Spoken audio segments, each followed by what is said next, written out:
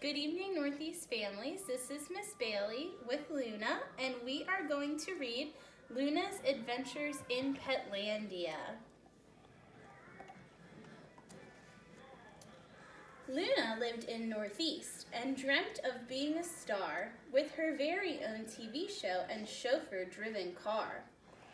But being cute and furry made stardom rather tough, especially as the only words she knew were woof and rough. Feeling brave, she folded up her PJs and a flannel, along with some ideas for her Luna YouTube channel. Sneaking into Miss Bailey's room, she scrawled a doggy note, then kissed her gently on the cheek and went to get her coat. Scampering through the moonlit streets with thoughts of being wealthy, Luna stopped beside a sign and thought, I'll take a selfie. Pulling out her eyebone, she posed and took a snap, then headed to the airport while squinting at her map. Luna was excited because she'd never flown before, unless you count the time that she slammed a laptop on her paw. And as the plane took off, she thought of A-list hounds and mutts while trying to squish her nose into a teeny bag of nuts. When Luna got to Hollywood, she set up several meets, but most of them went wrong because she tinkled on the seats. And even though she tried her best, the top dogs weren't impressed. We've seen your act before, kid, and look at how you're dressed. With failure after failure, Luna's confidence was shrinking, but then she saw a saxophone, which kind of got her thinking. I need to learn some new tricks to really make me shine, and then I'll make some videos and post them all online.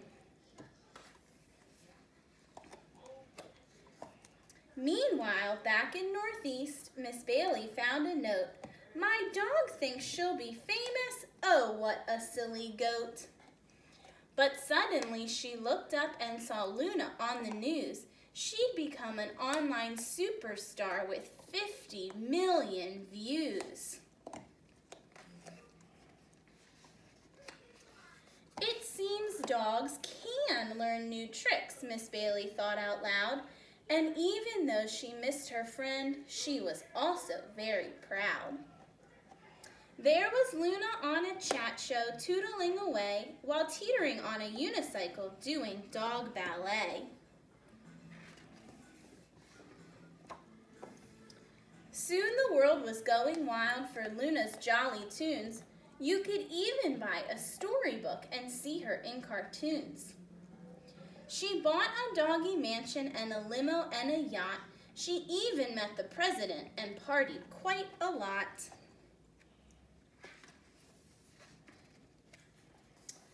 Other doggies lined up to shake Luna by the paw, and scripts for pet-based movies came tumbling through the door.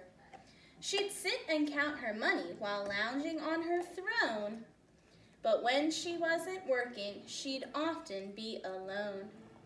Because she felt so lonely, Luna bought more stuff, but even though she had it all, it was never quite enough. She tried some doggy yoga, which she thought might make her happy, but that just tied her up in knots and made her sore and snappy. Then suddenly it hit her as she chewed her oldest bone. What Luna wanted most was to be snuggled back at home. Yes, she missed her fancy life, the palm trees and her chauffeur, but none of that compared to cuddling Miss Bailey on the sofa. She called off all her concerts and she gave away her things, but all flights home were fully booked, so she clung onto the wings. Hanging on for dear life as the plane took to the skies made Luna think of Miss Bailey, and tears welled in her eyes. Soaring over northeast, Luna thought, I've had a hoot. But home is where the heart is, so I need to parachute. Fumbling in her suitcase, she found a sparkly gown, then used it as she leapt off to sort of slow her down.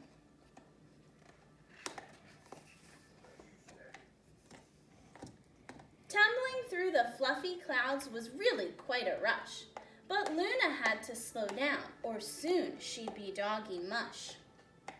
Just then she saw a mattress dumped upon a roof, so she steered herself towards it and landed with a woof.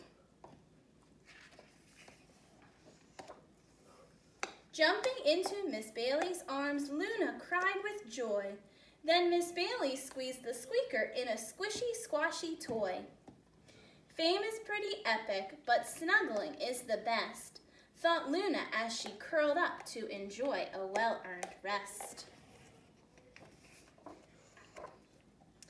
Miles away in Hollywood, things were much the same, and countless pets arrived each day to search for wealth and fame. They often spoke about that dog who played the saxophone, and how she left it all behind because she missed her home. But Luna wasn't bothered that she'd given fame the shove, because her trip had taught her that what really counts is love. The end. We hope you enjoyed our story. Good night.